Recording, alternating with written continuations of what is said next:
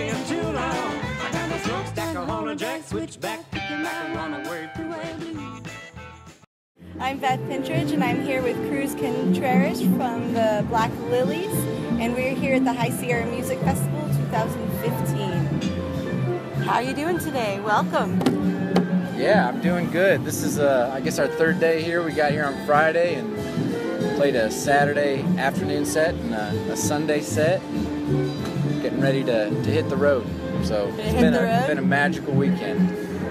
Headed to Chico next? Chico. We've got a couple days off in Chico, and then we're going to Oklahoma for the Woody Guthrie Festival. Awesome. So I just want to start out with where are you from? I'm from Knoxville, Tennessee. Knoxville, Tennessee, and at this point the entire band is from there too. So there's 6 of us, and yeah, the Black Lillies got their start in Knoxville, and they're a Knoxville-based band.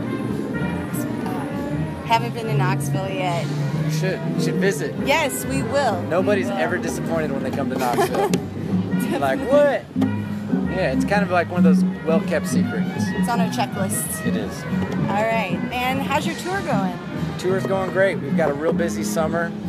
And like I said, next we're headed to the Woody Guthrie Festival in Oklahoma. And we're going to Pennsylvania and New Jersey. Very logical routing. Yeah. And we go back home for a little while. We've got a busy year. We've got a new record coming out in October. So we'll be touring full time. Awesome. New record, is the name out yet? It's called, well, I don't know if officially it is. It's called Hard to Please. Hard to Please? Yeah. And yeah, we've been playing some of the new material, so we played that song on both of the sets here at High Sierra. It's a fun one. Are you enjoying High Sierra? Loving it.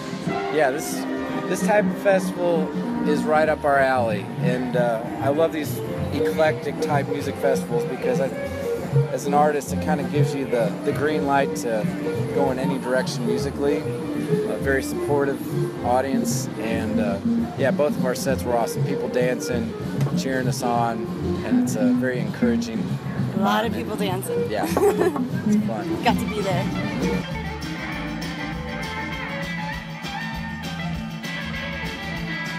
Tell me about your band a little bit, and heard there were some new members. Yeah, we've got a handful of new members. We have a new bass player named Sam Quinn, and he's from Knoxville, Tennessee. We've been friends for a long time. And he's actually been to High Sierra before with a band called the Everybody Fields. It's been a few years back, so I know he was glad to come back here. And then we have a new pedal steel player, Jonathan Keeney, Knoxville guy. He's doing a great job. And lead guitar player Mike Seal, a guy I've played music with on and off for a decade. And honestly, a few years ago, before I sang, he was one of the people who encouraged me to do that. So it's cool to have him come back around. So it's new, it's not really new, because old friends. We all go back a ways. Yeah. And what's your first musical memory? Whoa! Oh, that's easy. Throwing you way back there. I know, I had to go back. My dad was a piano player, not professional, but he was certainly talented enough to have done that if he had wanted to. So his routine was to come home from work and go straight to the piano and play these songs while me and my brother and sister would run around the house. Yeah? And the house was situated where we could run in a circle. And every time we come around the circle, we'd be like, faster! Play faster! Oh, man. And I just remember being really he could play really fast. So that's in your music. His hands were just like a blur. And he'd get these really simple melodies and he'd embellish them, create rhythm patterns, and embellish the melody and just like get it jammed, and we just run. So yeah, that's my first musical memory. So he's a really creative guy. He was, yeah. He is. And can you describe the Black Lillies sound? Nope. Nope. Can't do it. Don't want to do it. Don't want to do it? I don't know. Country music and bluegrass is a big ingredient in what we do, and that's something I grew up playing. So that's important to me to be able to execute that and be able to perform that, and I expect that of the players in the band. But we all have really diverse backgrounds. I studied jazz piano. We have multiple jazz majors in the band. So anything's fair game. The Americana label kind of follows us around right now, but And you're at High Sierra Music Festival. Yeah. I don't think you could really like pinpoint any of the bands here. No, So. and that's great. We like it that way. And you know, it's funny, in the music business, people love labels. Really in any kind of business, because if you can label something, you can sell it easier. But I think if you have a little patience, like I think I've chosen to do with this band, you kind of make your own style of music, and you may develop your fan base a little bit slower, but they come to understand what you are, and then they share that information among your fan base. Yeah. So it's like a club. What's your favorite moonshine? Being from East Tennessee, there's a very rich heritage of moonshine production and distribution and folklore.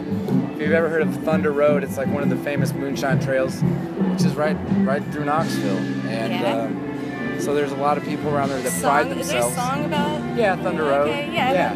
Okay. You know, and songs even inspired by that, perhaps like a Copperhead Road song. You know, it's a part of East Tennessee culture, and so my favorite kind is just like the clear, high proof. You can't buy it in stores, and you know, there is a lot of legally produced moonshine nowadays, but it's not. I prefer the. It's moonshine, but it's a little soft. It's not worth arguing over, but No. you know the real stuff. So clear when you and try good. It. Yeah. Clear and good. Okay. And can you tell me about some of your influences? Yeah. Well, I mentioned my first influence. That would probably be my dad on piano, and then I studied classical piano. You know, just like neighborhood piano lessons. So that was an influence. And my brother's a fiddle player, so I learned a lot from him, watching him play the fiddle, and we spent my high school years playing bluegrass and country music. So, and that was just kind of the beginning. Once I got into that, then it was like I tried to just discover every kind of new music I could. Yeah. And I lived in Franklin, Tennessee, near Nashville, and studied bluegrass and swing and jazz and country, and ended up studying jazz piano in college, and then started my own bands.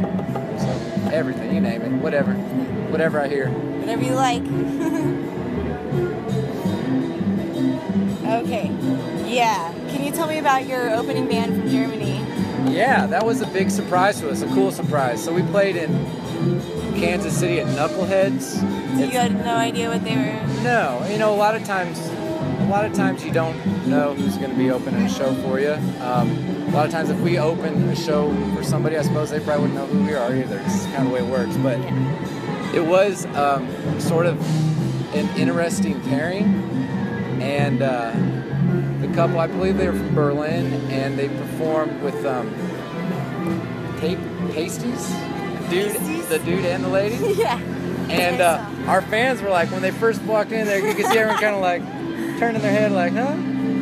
But hey, come on. Did the fans get down though? Oh yeah, good. Big time.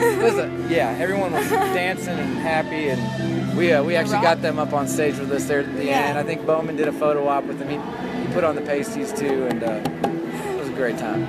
Yeah. Oh, I gotta pull out that picture. I don't know. I've only shared it with Bowman. Oh yeah? We'll see. And where do you see the Black Lillies in 3 years? That's an interesting question. I used to not think too far ahead about it all, but I think coming to a festival like this does make your mind go there a little bit, because you look around, you see what other bands are doing, you're like, whoa, we could learn something from them, or maybe we could make it onto that stage someday or get invited back. So I've always looked at the band as ideally sustainable, you know, something that we can do for a lifetime. I intend to make music as long as I'm kicking. So just keep it steady. You know, keep writing songs, write better songs, write more songs, better arrangements. And, you know, I love dynamics in music, so I think the more we can push higher highs and lower lows and better grooves. I love it when people dance. I think that's something that I want to do. Do you have a dream stage to play at? Is there this place you've thought about? I do. As, like, I hesitate for a while? to say. I've got a few of them. And it's cool. There's like, we have some new songs on the new record where I've kind of, simultaneous with creating the song, I have kind of an image of like where that song might take us. So I don't want to. I'll keep an eye I out. don't want to jinx it, but Yeah. I definitely dream it. Wish you luck and keep an eye out. Yep. It was great to see you today. Thanks a lot. Thank you. Nice talking with you. I was here with Cruz today. Appreciate y'all.